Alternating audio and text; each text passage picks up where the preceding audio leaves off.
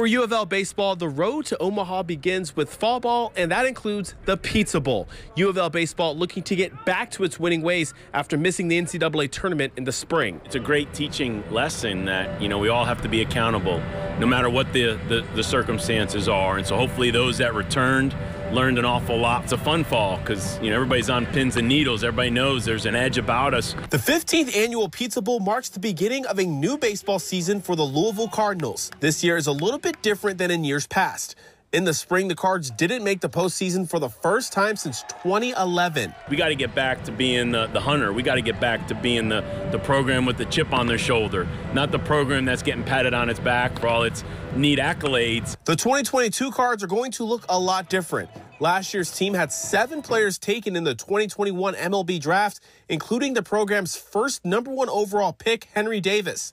Despite the number of new faces on this year's team, head coach Dan McDonnell is still confident in his squad. We prepare to turn over a lot of guys to pro baseball. Kids are coming to this program to develop, get better, obviously get a degree, but they want a shot at being a big leaguer. And it's a nice combination of old and young, and that's kind of what our team looks like every year. If U of L makes it to the College World Series in 2022, it'll be the 6th time in program history they ended their season in Omaha.